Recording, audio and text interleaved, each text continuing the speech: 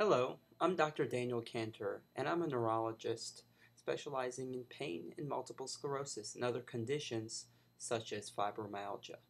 Fibromyalgia was previously thought to be simply a rheumatological disease because of the tender points that people find around their body, and based on those definitions, it fell under rheumatology. The more and more we learn about fibromyalgia, it's actually related to pain coming from the central nervous system.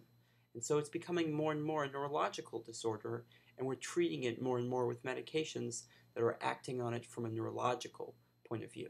Now, neurology is the central nervous system, which is the brain, spinal cord, and optic nerves, as well as the peripheral nervous system when you think about the arms and the legs and you think about the nerves in the ends of your fingers.